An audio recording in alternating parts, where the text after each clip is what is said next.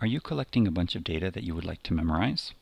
Do you want to keep doing all your editing in one place, but also be able to learn the information using good quality electronic flashcards?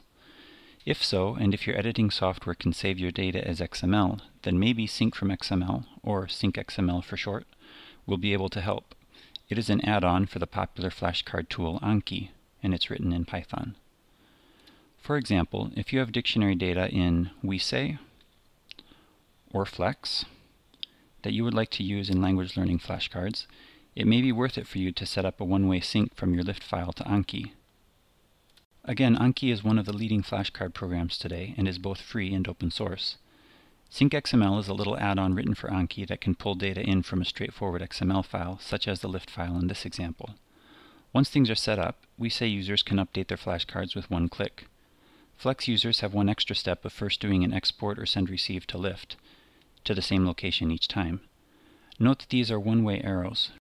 Here is a quick demo using an Anki card deck that's already been set up. I can practice with the various flashcards,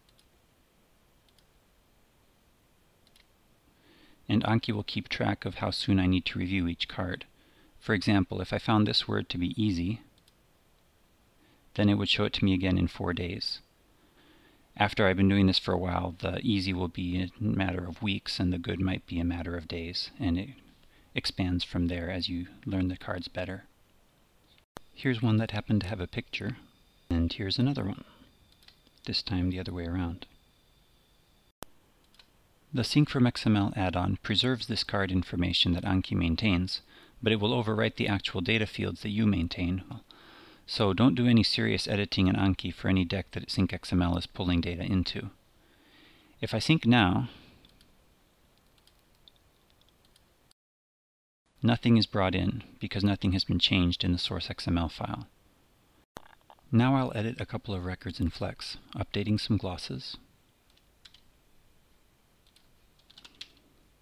and adding some audio recordings. Punte, Folon, and you can see here the files were created.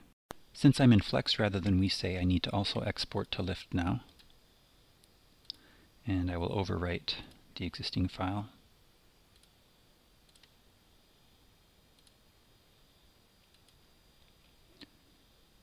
Now when I run the Sync from Anki's Tools menu, it will pick up the changes and report.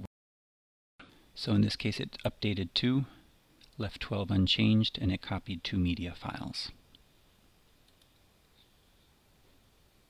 That gave us a brief summary of what was done, but if you want to look at the detailed log file, you can go to the Anki folder under Documents, under Add-ons, Sync XML, and look at the log file to see the details.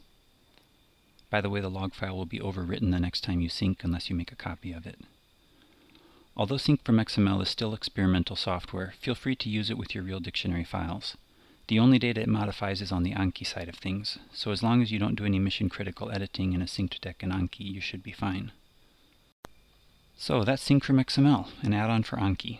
Thanks for watching.